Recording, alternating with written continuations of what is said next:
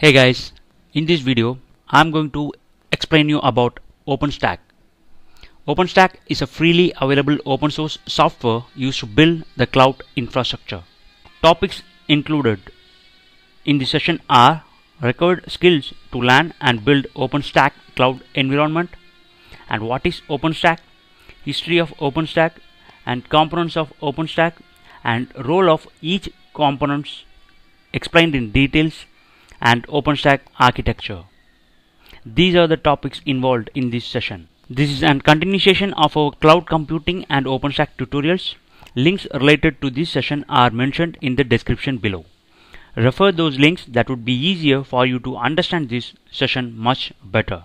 If you feel something I have missed or you wanted to know more about something else, please leave your comments and subscribe our YouTube channel for more updates. And you are watching learn-it-guide.net tutorials.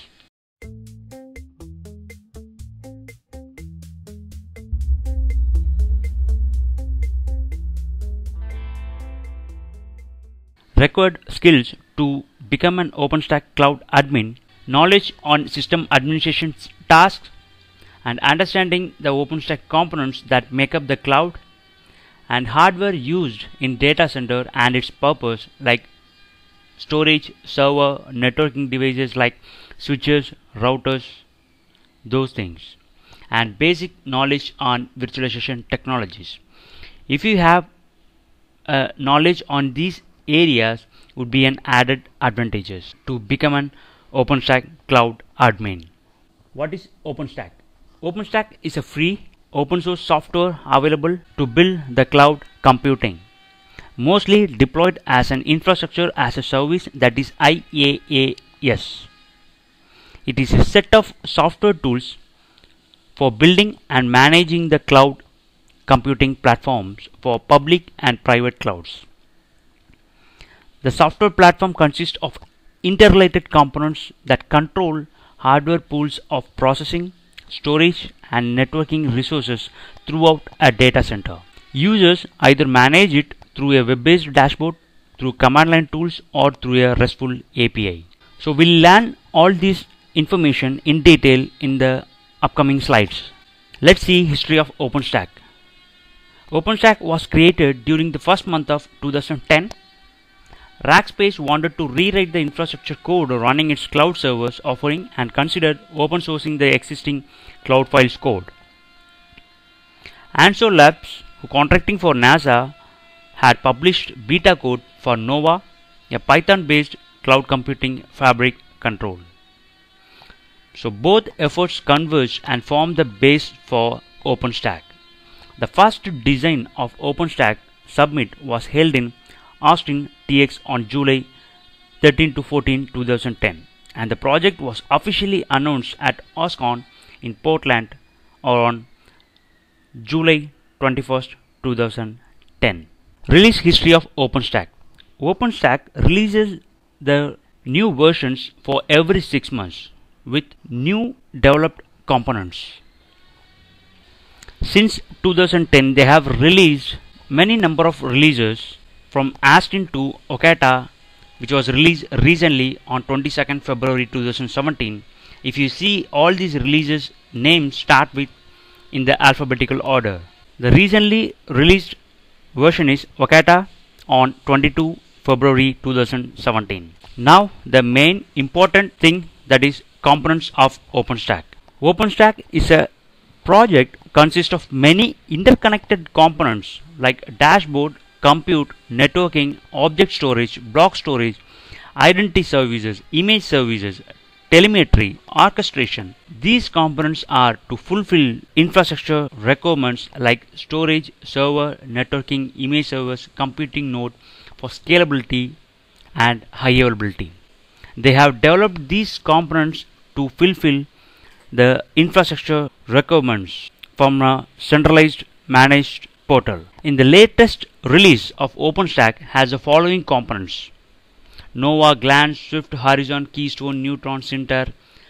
Like this, you have many number of components, and each component has its own functionality to fulfill some infrastructure requirement. Let's discuss of each components in detail. I could segregate these components in different level. First we'll see the service related components. Service related components are Horizon, Nova and Neutron. Horizon. The purpose of Horizon is to provide the dashboard, which means it is a web-based management user interface for management like launching the instance, managing the networking and setting access controls. You could use this web-based management user interface to manage your complete cloud environment. The component we use for this is Horizon. And the next one is Nova. The purpose of the component Nova is computing. So a service that manages networks of virtual machines running on nodes, providing virtual machines on demand. So it is designed to scale horizontally on standard hardware, downloading images to launch instance as required, spanning, scheduling and decommissioning of virtual machines on demand. This is completely a computing, same like virtualization computing. This is the major component in OpenStack, that is Nova Compute. The next one is Neutron. The purpose of the Neutron component is to have the networking infrastructure. This is a service that provides connectivity between the interface of each OpenStack services. So users can create their own networks, control traffic and connect servers to other networks. Various networking technologies are supported in this Neutron component. Now, storage related components. So we have a few components for storage. The one is Swift. The purpose of Swift component is object storage. It's a service providing object storage which allows users to store and retrieve files. Swift architecture is distributed to allow for horizontal scaling and to provide redundancy as a failure proofing. And data replication is managed by software, allowing greater scalability and redundancy than dedicated hardware. The next one is Sinter. Sinter is a block storage where Sinter manages storage volumes for virtual machines. This is persistent block storage for the instance running in Nova. So Sinter, this is also a major component which manages storage volumes for virtual machines. Now the next one is shared services. Here we have a shared services components, that is Keystone, and we use this Keystone component for identity management. So Keystone is a centralized identity service that provides authentication and authorization for other services. So all the components are connected with this Keystone identity management. So this Keystone provides authentication and authorization for other services. Now the higher level services components, that is Heat, Glance, Ceilometer. Heat is used for orchestrations, a service to orchestrate multiple composite cloud applications using AWS CloudFormation template format through a both REST API and a CloudFormation compatible query API. The software integrates other core components of OpenStack into a one-file template system. The template allow creation of most OpenStack resource types such as instance, floating IPs, volumes, security groups, users, etc. using a single file template, as well as some more advanced functionality such as instance high availability, instance auto scaling and nested stacks. Then the Glance. Glance is a component used for image services. So Glance is a service that acts as a registry for virtual machine images, allowing users to copy server images for immediate storage access. These images can be used as a templates when setting up new instance. Then the next one is Ceilometer. Ceilometer is a component used for metering.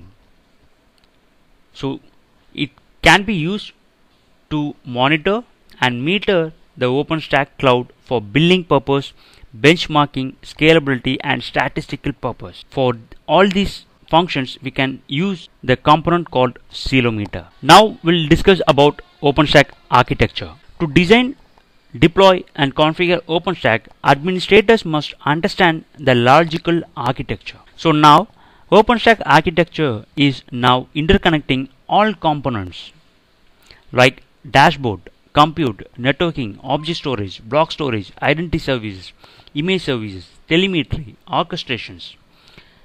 If you interconnect all these OpenStack components, we will have a OpenStack architecture. You can install these components as a single node deployment or as a multi-node deployment. So OpenStack consists of several independent parts, and we named that as a OpenStack services.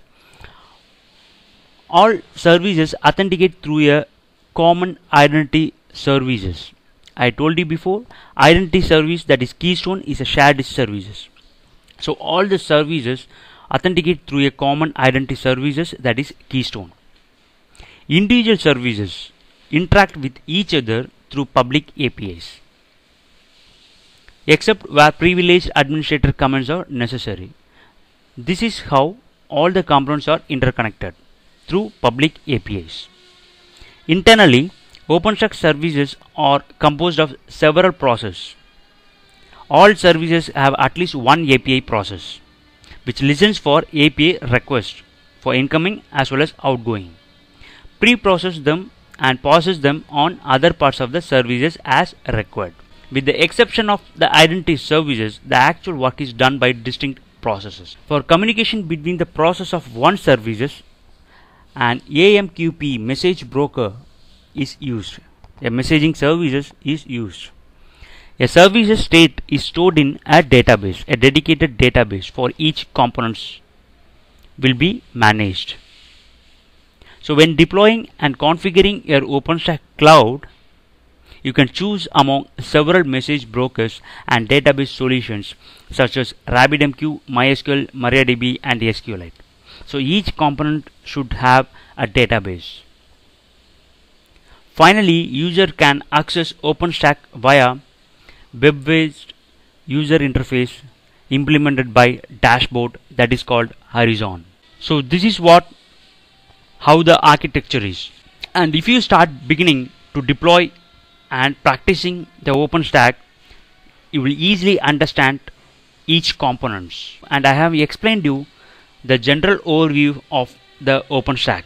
In the next videos, we will show you how to deploy these OpenStack to build the cloud environment as a single node deployment as well as a multi-node deployment. If you find these videos helpful, please do appreciate our efforts and hit like button and share with your friends about us. Stay connected with us on social networking sites. And thanks for watching this video of LANetGuide.net tutorials.